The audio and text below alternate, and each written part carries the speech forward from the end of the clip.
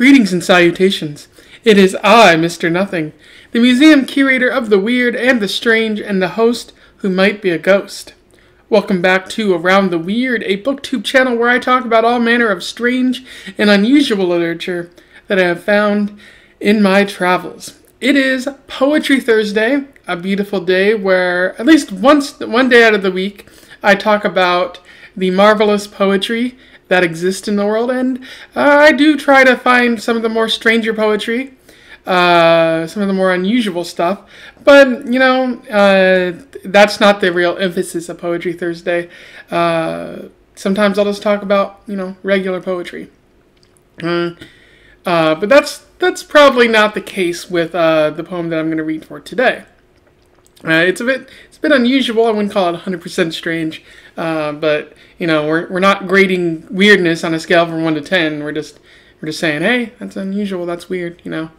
But yeah, so but before I get to that, I do want to take care of a little bit of other business, and that I probably won't have a video this week for a book review.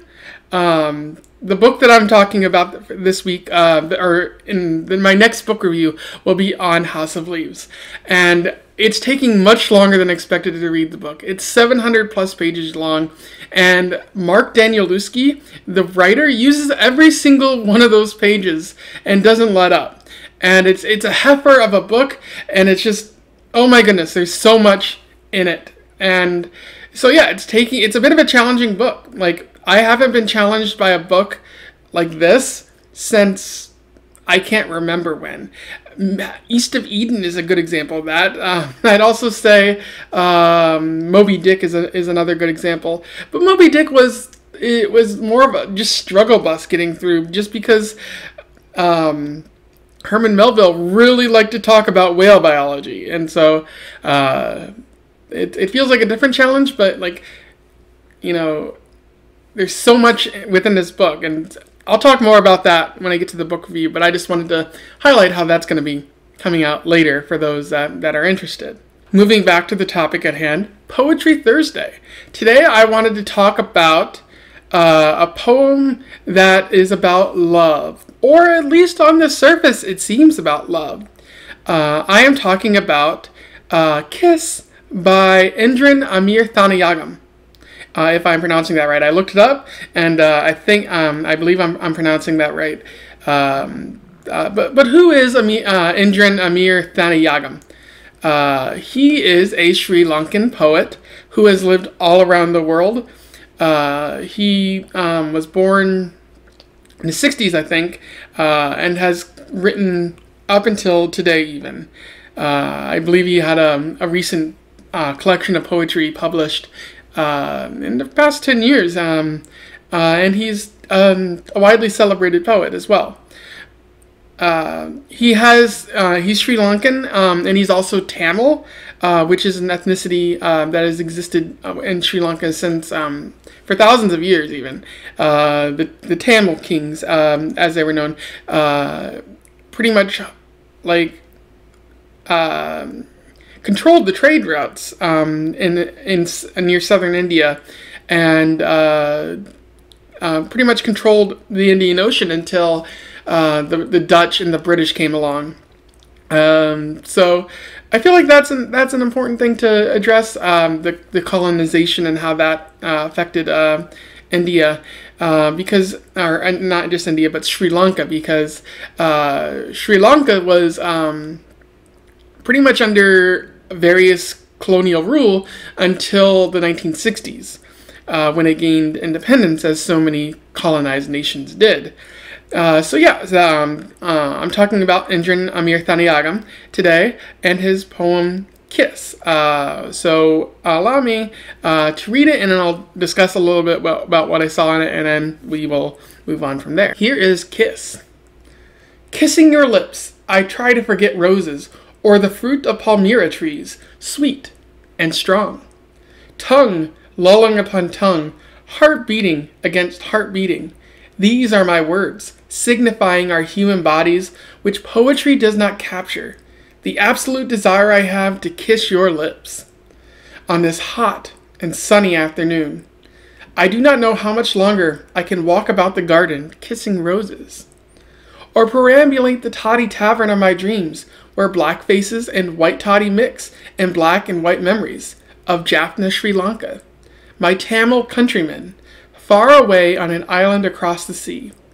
Far away and far away, the palmyra fruit and your lips, to drink toddy now, to kiss your rosy lips now, to uproot the roses in my garden and offer them upon my tongue now. To fly to Sri Lanka and grab the last fruit on the tree, before history throws the Tamils into the sea, as it is said it will do. Before all this and everything else, before the apocalypse, I do so sincerely wish, though my heart may not, or though my words may not fit, to rest my head in your hair and kiss your lips. So that was Kiss by Amirthanayagam. Indran Amirthanayagam. It's a pretty wonderful, little touching poem about how much someone wants to be, like, wants to kiss somebody. Thinking about those lips, lusting after the beauty, so to speak. There's a lot of beautiful words that Indran uses. Specifically, the absolute desire I have to kiss your lips on this hot and sunny afternoon. And you can just picture, like, it might be, like, very humid outside, but, like, you just see the person that you love, and you see their lips, and you're like, wow, like, our bodies connected, and in a kiss, it would just be so warm and like, so refreshing and so beautiful. And I think that's a very beautiful line that he has there. Like, you're so, it's a weird way to phrase, like, how you want someone by focusing especially on one specific body part, the lips.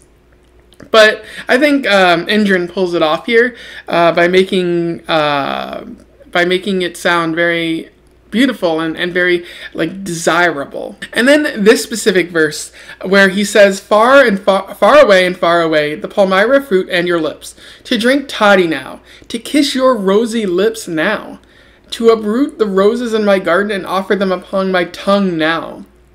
So what I get there, toddy is an alcoholic beverage. It could also be tea. It really depends on where you're at. So, like, what I get when I read that is I get, like, just relaxing in the shade by the palmyra tree, which is native to Sri Lanka, native to Southeast Asia, and just relaxing by the tree in the shade, drinking some tea, and being next to your lover and kissing them. And it's a beautiful romantic afternoon, and it's a wonderful like vision in my head. I want to be there right now, you know. It's a wonderful time. However, that's on the surface, you can kind of see it, but if you look much deeper, you get the sense that maybe he's not talking about a lover. Maybe, like, he's trying to get your focus on other things. He constantly references the palmyra tree, which is native to Sri Lanka. He references Jaffna, a place in Sri Lanka, a city in Sri Lanka that has been kind of torn apart by decades of civil war between the federal Sri Lankan army and the Tamil Liberation Front. He's trying to raise your awareness about something there. He also says, there's a verse here, to fly to Sri Lanka and grab the last fruit on the tree before history throws the Tamils into the sea, as it said it will do, which is very apocalyptic. And, like, in the next verse he references the apocalypse, like throwing the Tamils into the sea. And so, like, what is the situation with the Tamils in Sri Lanka?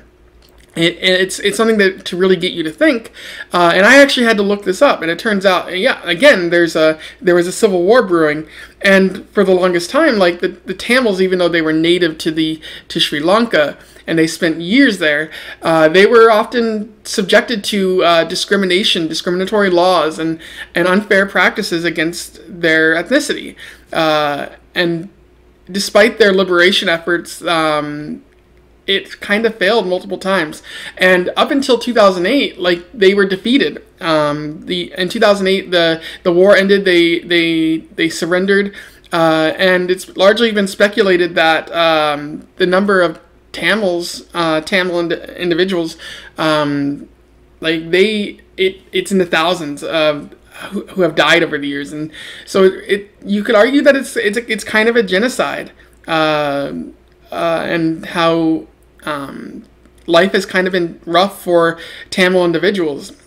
So it really seems like to Indran here that like the Tamils are going to be thrown into the sea. They're going to be lost to time, and they're not going to be remembered as well because there's not going to be much of a record of them. It's since changed. Like the country's on the up and up, but you can't get past all those people dying. Like that's terrible. But as you can see, like on the surface, it may be about a kiss. It may be about being with one you love, but clearly he's thinking about something else. His mind is preoccupied with thoughts of a civil war, of a tough time, of longing to be with his countrymen. And maybe if you can interpret this as he wants to kiss, he wants to be with Sri Lanka rather than being abroad as he was.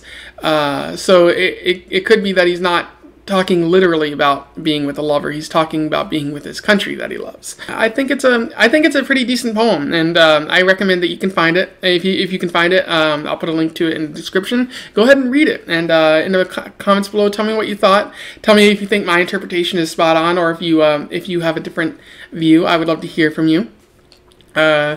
Otherwise, don't forget to like, share, and subscribe so that other people may hear about this beautiful poetry and may one day read my review or listen to my review of House of Leaves, which is going to be fiery. Otherwise, go read more poetry. It's Poetry Thursday. Enjoy the beautiful poetry that exists in the world. Otherwise, I bid you pleasant time in your weird travels, and goodbye.